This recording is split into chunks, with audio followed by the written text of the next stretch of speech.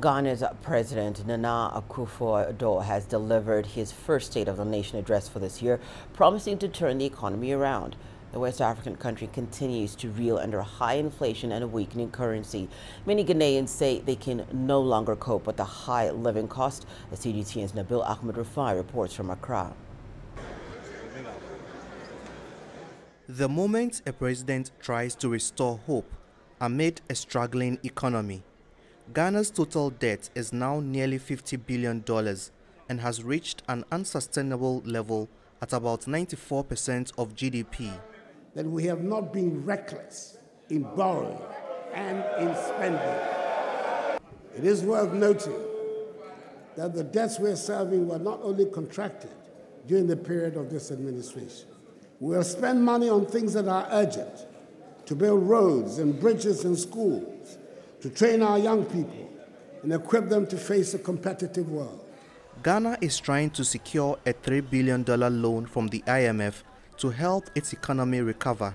The government is negotiating with its external creditors for a debt restructuring program, which it hopes will help make Ghana's debt sustainable. It's a key requirement needed before it gets the IMF support. The government hopes to get the IMF loan by April. Concluding the arrangements with the fund will not restore our fortunes overnight, but it will set us on the road to recovery. With fiscal discipline, we'll regain the trust and confidence of our business partners and the investor community, which will give us space to continue our productive plans and policies. But many traders want urgent steps taken to tackle the high cost of doing business as the economy continues to suffer from high inflation and a weakening currency. The depreciation of the cedi against the dollar is really affecting my business. I want the president to do everything possible to address it.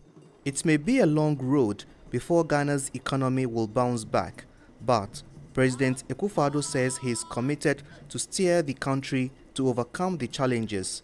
Nabil Ahmed-Rufai, CGTN, Accra, Ghana.